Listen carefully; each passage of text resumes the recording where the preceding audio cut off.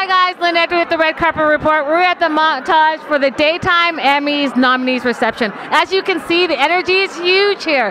Every single daytime star is here. We talked to them all. Someone's behind me. I mean, it's madness here. Come on, let's go see who we find and talk to. Soaps, I love the soaps, I love the soaps. I love the soaps. I love the soaps. Okay, so a lot of younger people are starting to watch soaps again now that they're online and they can watch them anytime. Tell our viewers a little bit about your characters. Well, I'm new to Bold and Beautiful. I'm going to be playing Wyatt Fuller, and he's a little bit of a bad boy, and he's going to be kind of mixing things up with Hope and Liam and all that jazz. Yeah. I mean, yeah. I don't think I should say that I'm going to be naked on my first day. He's going to be naked. All right. There it is. Cat's out of the bag. I'm going to be naked. So. And how did you prepare for your role? Like, are you similar? Because I know you must have seen some of the script. Are you similar to him? How are you preparing for him?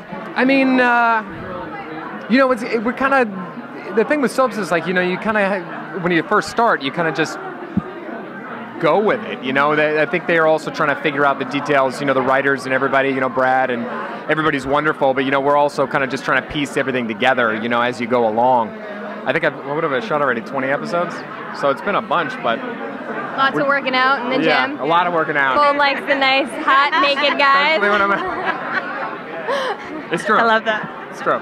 Now, are you online? Where can our viewers follow you? Oh, Twitter, yep. Both of us. What's yours? At Kruger Kelly.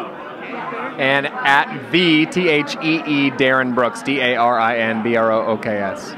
Now, are you going to tell our viewers about your character? I'm currently not on a soap. I was on Y&R, but I was Mackenzie on Mackenzie. But I haven't been on a soap in a while. More nighttime soaps, but not currently on daytime.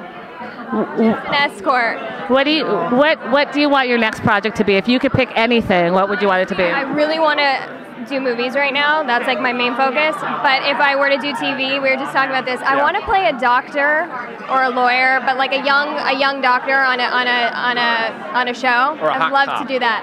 Or a hot cop. Shonda, I'm throwing her out there, just FYI. I mean, Grey's always needs doctors. Yes.